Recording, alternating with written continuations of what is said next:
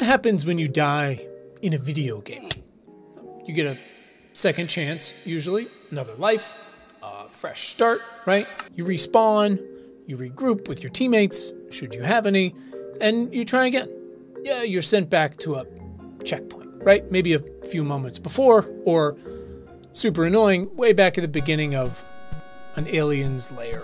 But then you take the journey again, right? You jump over all those bottomless pits, kill all those alien shrimp things, outrun the deluge of poisonous gels, until finally, you get to face the giant, beating alien heart once again.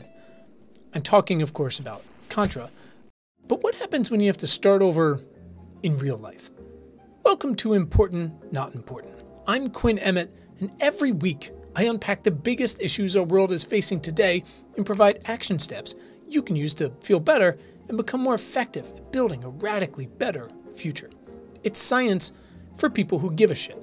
Now, you might be wondering why we're talking about Contra today, because it's not 1990. But today we're going to reframe this concept of starting over and how you can turn a failure into an opportunity to change the world.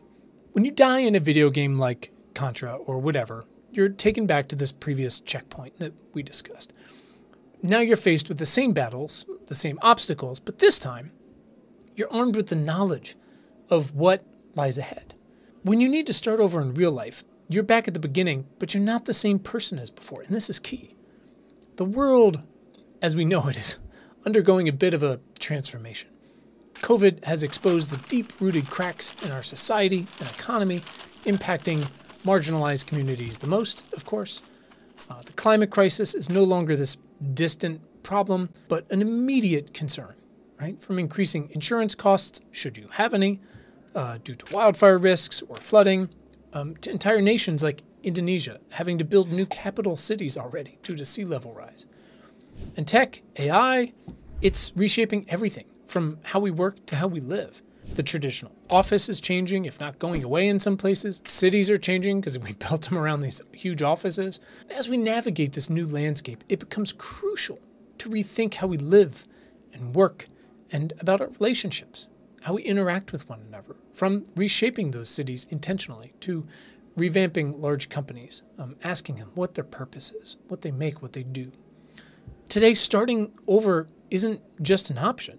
It's a necessity. But what does that mean? It's in these times, these kind of challenging, potentially incredible times, that we can find the opportunity to truly make a difference, as they say, right? By re-examining our specific values, our skills, what are we good at, and our passions. What are you into?